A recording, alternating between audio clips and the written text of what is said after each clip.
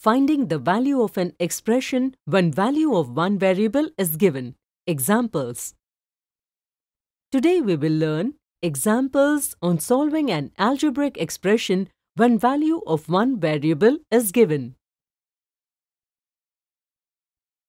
In the previous video, we learned about solving algebraic expressions when the value of one variable is given.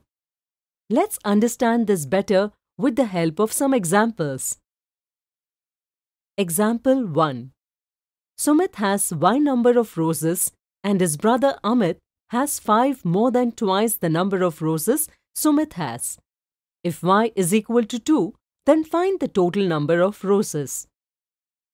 As we know, the number of roses Sumit has is y, and his brother Amit has 5 more than twice the number of roses than Sumit. Therefore, the total number of roses with Amit will be is equal to 2 multiplied by y plus 5 is equal to 2y plus 5. The total number of roses will be is equal to y plus 2y plus 5 is equal to y plus 2y plus 5. By simplifying this expression, we get is equal to 3y plus 5. As we know that the value of y is 2, by substituting y with 2, we get is equal to 3 multiplied by 2 plus 5 is equal to 6 plus 5 is equal to 11. Hence, the total number of roses will be 11. Example 2. Simplify the following expression and find its value when the value of x is minus 3. 4. X plus 1 plus 2x minus 2. By simplifying this expression, we get 4x plus 4 plus 2x minus 2. By rearranging similar terms, we get 4x plus 2x plus 4 minus 2. By solving similar terms, we get 6x plus 2.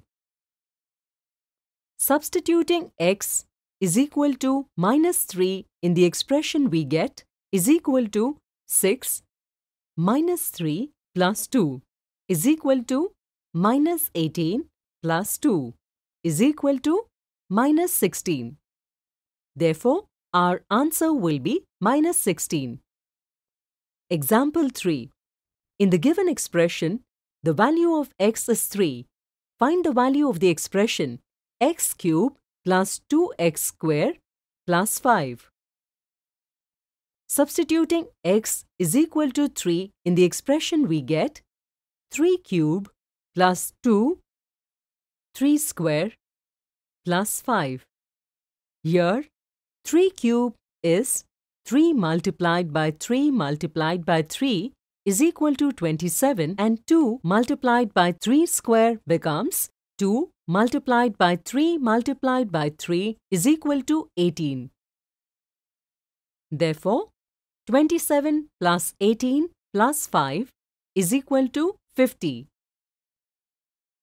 So today we saw examples on solving an algebraic expression when value of one variable is given. In the next video, we will see some misconceptions related to this. Thank you.